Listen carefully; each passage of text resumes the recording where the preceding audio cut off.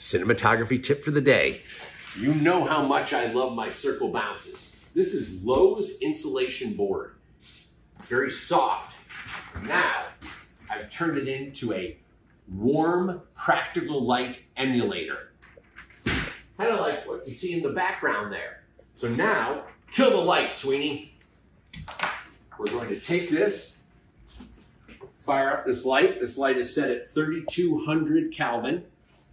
And now you can see that nice warm light that's playing on me. And that's just butcher paper from Lowe's or Home Depot. It's like, comes in 25 foot and 100 foot rolls. Angle it off, angle it on.